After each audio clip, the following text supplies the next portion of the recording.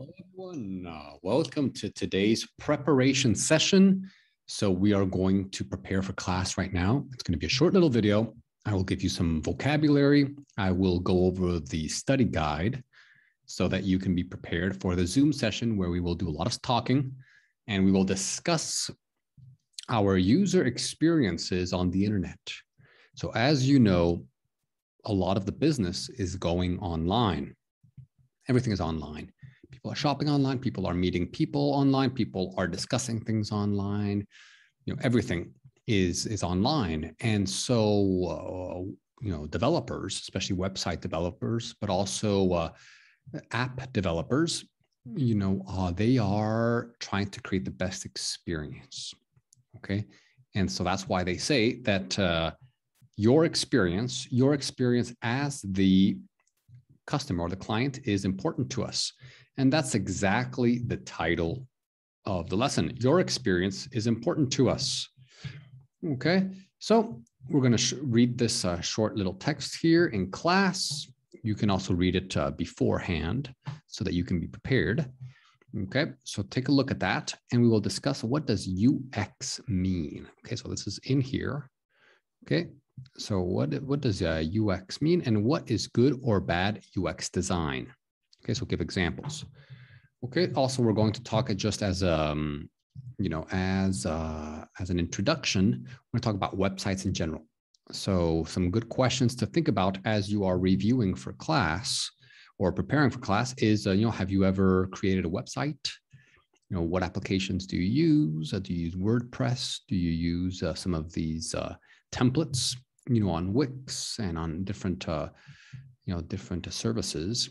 What are some good things about websites, bad things about websites? Do you know a really good website? What makes this website good? What makes a website bad? We also talk about domain names. Some people buy and sell domain names. It's a business. I don't know if it's still hot, but it used to be. It used to be a really good business to just buy some domain names and then sell them. And so yeah, we will start talking about websites in general, and then we're going to look at some vocabulary. So these are some great, advanced vocabulary words. So compelling, this is very, very interesting. It's compelling. It gets your attention. It's very compelling. Intuitive, it's easy to use. You can figure it out easily. Transitions from one thing to something else. Okay, it's intuitive. You can be like, oh, okay, yeah. You click on it and you know how to navigate. Okay, so it's not you can use your intuition. Okay, so that's why that's the base word, intuition. Okay, to use it. Okay, so overwhelming, when something is too much. It's too much. It's too much. It makes you feel bad. It's a lot of work. It's overwhelming. It's too heavy. It's too much information. Too much information and you can't deal with it. Okay. Smooth. Something is smooth. It's, no problem. It's smooth. Okay.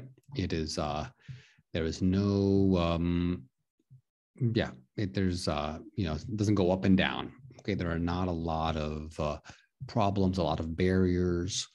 It's just smooth. Okay. Great. And then subtle. We have subtle right here. Now, subtle means, it can mean a couple of things. It can mean a very small change, that you can't notice it, subtle, but it can also mean like an indirect way of saying something. Okay, so for example, let's say I want to go to the park. Well, instead of saying, oh, let's go to the park, I could be like, oh, it looks nice outside. Some fresh air. Sounds good. So it's an indirect way of saying something. It's a subtle way of communicating. Okay, subtle way, it's indirect, very soft. The other person will have to think a little bit if they want to understand what you are trying to say. Okay, and ubiquitous. Okay, ubiquitous means when something is everywhere, it's ubiquitous. You are omnipresent. It's everywhere all the time. You're ubiquitous. For example, there's a celebrity.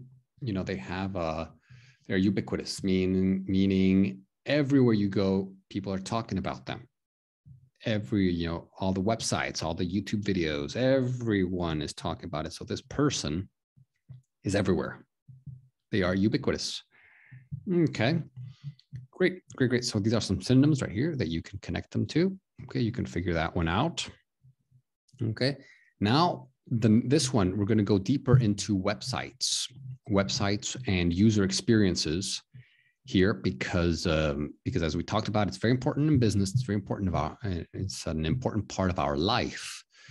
And so let's talk about some good and bad examples of the following things on websites and apps that you frequently use. Okay, so you want to describe your personal experience, maybe your professional experiences using the words from here. So if you can use these words right here, if you can. Okay, so navigation is going from one website, one page to another. Okay, text. Okay, text, the words, the letters. Deleting a message you've accidentally sent. Okay, so that's in the old days. Once you sent it, it was out of your hands.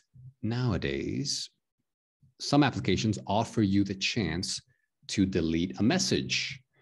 Now, sometimes it's time sensitive, meaning it's, you could delete it maybe a few minutes, or you can delete it as long as the other person hasn't read it, or something along those lines. Okay, but some people like that, some people don't like that. Ads, okay, that's a big one. We talked a lot about advertising here, and a lot of advertisements, on the internet. Talk about those. Okay, pop-ups. Okay, we don't see those that much, but we still see it a little bit. And notifications. Okay, these are some things that some websites offer us. Are they good? Are they bad? Why? Your experience with them. Instructions. Okay, instructions. Interesting point. Okay, so instructions is when they show you how to do something. Websites and applications. What instructions have you seen? Close or cancel buttons. Okay, these buttons that you click on. Tell us about those. Do you see any? Design. This is a great topic here. We could probably spend a lot of time on design, website design. Now, minimalists believe that it's better to have few designs. Maximalists believe that we need to have a lot of designs, a lot of colors, a lot of elements, make it really interactive. Okay, so discuss design, good things, bad things, and mobile optimization, meaning whatever website, whatever place you are visiting on your desktop or on your computer, or on your tablet, of course, you can also access it on your phone, so it needs to be optimized, meaning it needs to be usable, on your phone as well. Okay, that's important.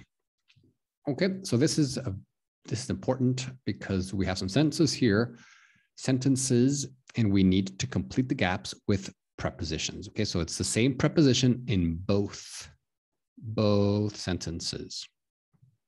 Okay, so prepositions, let's make a quick list of prepositions so that this can help you understand what prepositions. So it's like down, under, to, from, with, up, okay, around, between, between, not Bert. Yes, between. Okay, so all of these, they're short words. Typically go before nouns. Okay, and adjectives, or they relate, so they help connect. Okay, and especially the relationship between different words in a sentence. Okay, so let's look at these. We'll check the answers. You can do this. So what prepositions go here?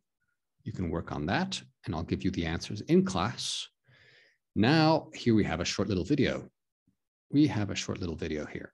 Okay, sorry about that. We have a short little video. Watch the video. Okay, and tell us what dark patterns are. Okay, so we're going to talk about this in class, what dark patterns are. Very, very interesting. Okay, and the second time you watch the video, you can click on it here again. It's the same one. Maybe, try to catch what these things are. Confirm, shaming, roach motel, and hotel poachers. Okay, interesting concepts there. Okay, so hopefully you are intrigued, because this is, I mean, this is the latest stuff about, you know, websites and ITs and user experiences. Okay, so talk about those. We'll discuss these things. Okay, and then these are some other dark patterns that are not mentioned in the video. Okay, and discuss what they might mean. Sneak into a basket, privacy zuckering, trick question, hidden cost. Okay, so we want to discuss what these things could mean. Okay, and then finally, we're going to talk about these questions. Which of these dark patterns have you been a victim of?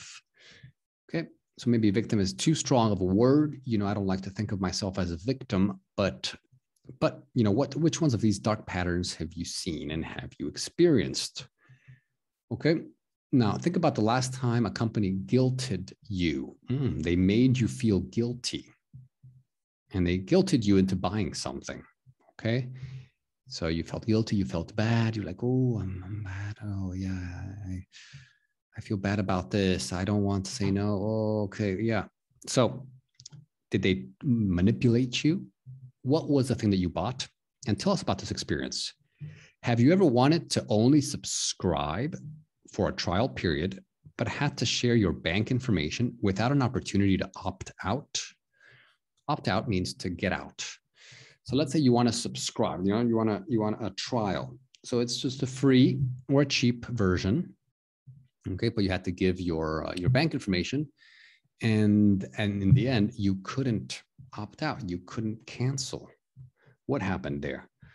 Okay, so even if you don't have an exact experience, you can still, you know, share something here. The important thing is to, in these conversations, if you can't answer the question 100%, answer it 50%.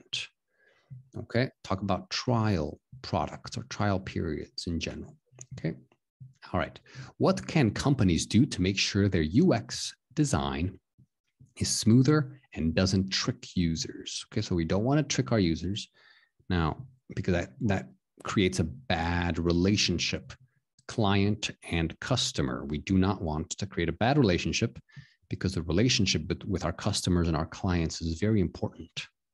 Okay, so the big question is, what can companies do to make sure their design, their website design, their user experience, their applications, you know, are give the best possible experience and create the best possible relationship. Now, think of companies whose websites and apps have a seamless UX design. You know, have a very smooth, okay, very, you know, it transitions very smoothly, goes from one part to another, okay, and it flows very nicely. So talk about that. Can you think of any? And what about some frustrating designs? Maybe you've seen a website that's just frustrating. You know, it doesn't flow very nicely. Okay. Have you ever been discouraged from buying a product or a service because of a bad UX design? So have you ever been to a website? Let's say you were interested in the product, but you know, the person or the company selling it, they didn't do a good job with their website, with their UX design. And maybe you said, oh no, I'm not going to buy because I don't like the website. I don't like the UX design. So talk about that. Okay, everyone. So we're going to talk about this. This was your presentation. Watch the YouTube video right here. Okay, the one that's linked. And yeah, if you have any questions, write them down and ask me in class. Okay. Okay, great. So I will see you in class in the Zoom session, and we'll do a lot of learning. It's going to be a great session, a lot of conversation, very dynamic, you know, with a lot of people there. So let's see you in class. All right. Take care. Bye-bye, everyone.